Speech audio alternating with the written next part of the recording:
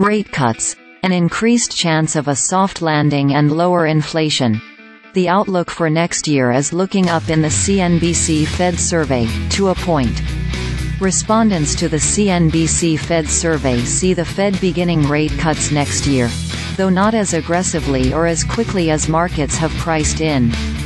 June is the first month for which more than half of respondents have a cut built in, rising to 69% by July.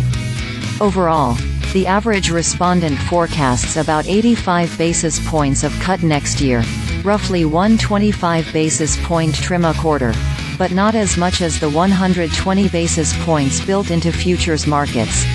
The Fed needs to begin laying out a roadmap to rate cuts that may represent tighter policy, since cuts will be lagging the decline in inflation and real rates will be rising, writes John Ryding, Chief Economic Advisor to Brean Capital, in response to the survey. Kathy Bostjancic, Chief U.S. Economist at Nationwide, writes in, "The markets have prematurely priced in high odds of rate cuts starting in Q1, but we do expect further steady disinflation will lead the Fed to begin rate cuts around mid-year." Like the Fed itself, the 35 respondents to the survey, including economists, strategists and analysts, separate into hawks and doves on the issue of rate cuts next year.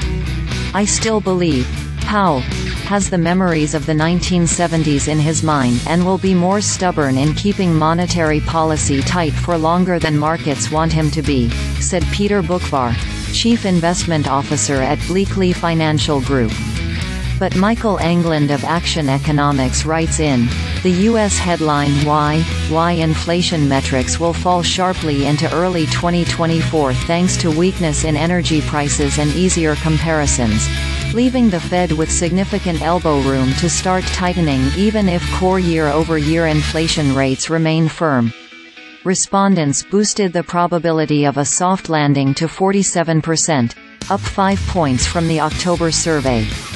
They lowered the probability of a recession in the next year by 8 points to 41%, the lowest since the spring of 2022. Still, the average respondent sees the unemployment rising to 4.5% next year and gross domestic product coming in just below 1%, or about half of potential, showing all is not rosy with the forecast and that an economic slowdown remains the baseline forecast for the group. A softening in hiring, income growth, and confidence all point to reduced consumer and business spending, says Joel Naroff of Naroff Advisors. But Diane Swonk, chief economist at KPMG, writes in, "The U.S. consumer has proven itself a worthy adversary to everything the Fed has dealt it in its fight against inflation. The key is for a rocky ending, with the consumer still standing and able to leave the ring and heal once the Fed rings the final bell and starts to cut rates." Inflation is forecast to decline on average to 2.7% by the end of next year, down from an expected year-end level of 3.2% for the Consumer Price Index.